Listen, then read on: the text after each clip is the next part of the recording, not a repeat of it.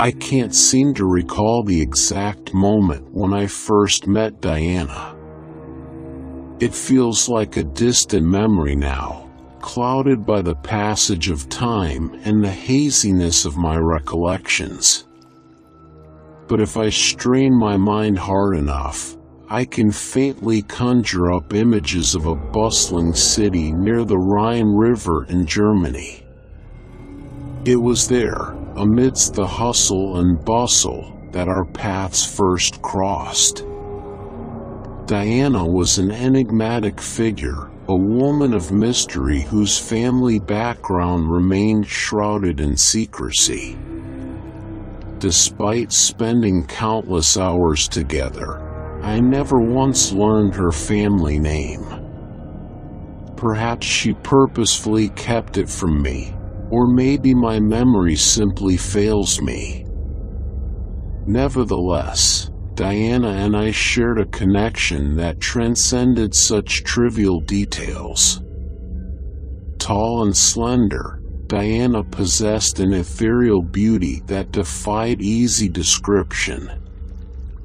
Her movements were graceful, almost aristocratic, and her footsteps seemed to barely make a sound.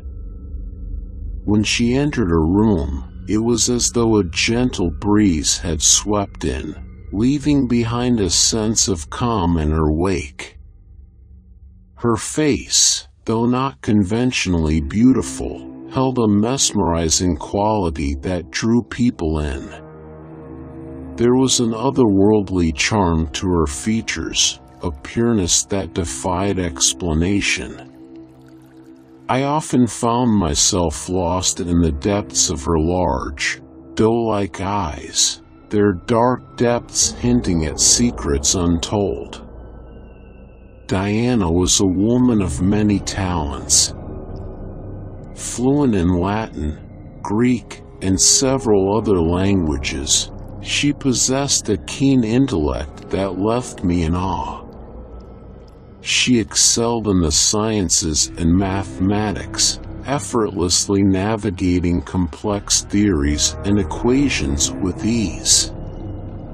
During our early years together, I often sought her guidance in my studies, and together we delved into the depths of academia.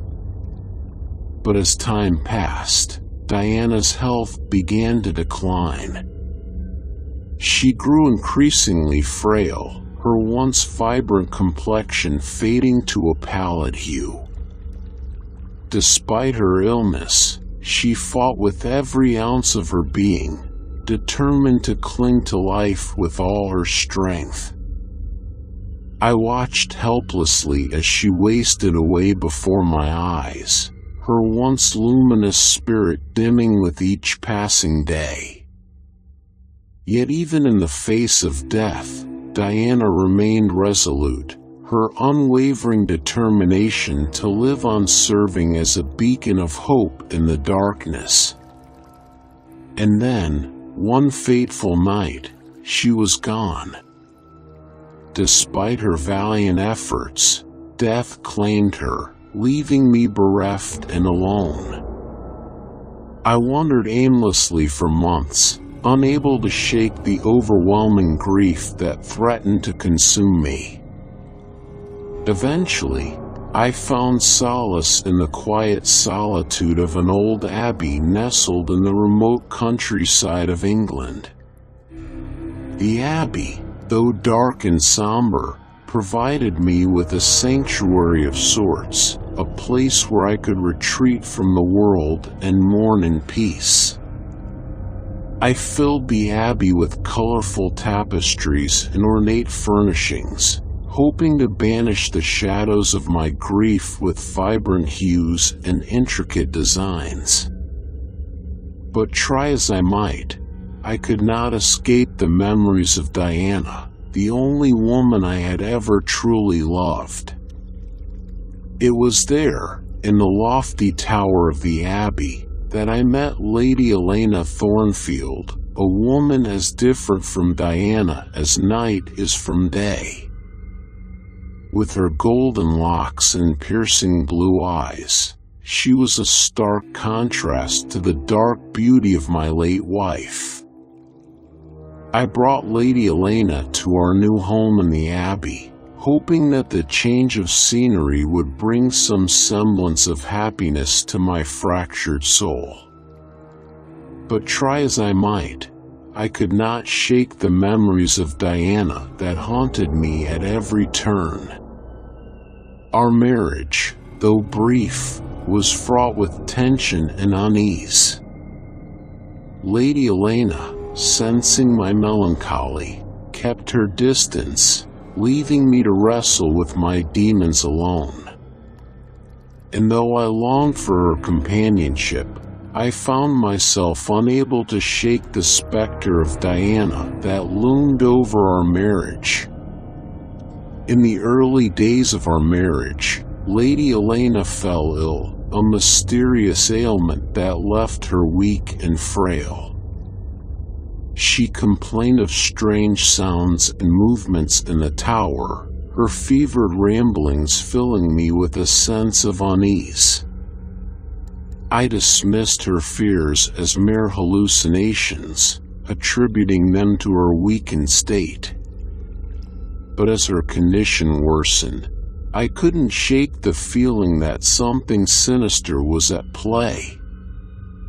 One night, as Lady Elena lay on her deathbed, I witnessed a miracle, or perhaps a curse.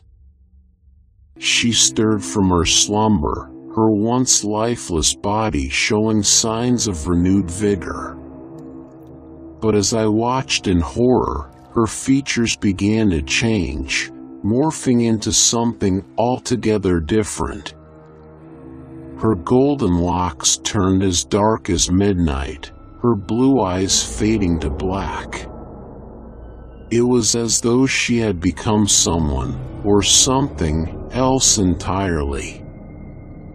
And as she moved about the room with an eerie grace, I felt a chill run down my spine. I tried to reach out to her, to grasp hold of the woman I once knew, but she eluded me, slipping through my fingers like smoke.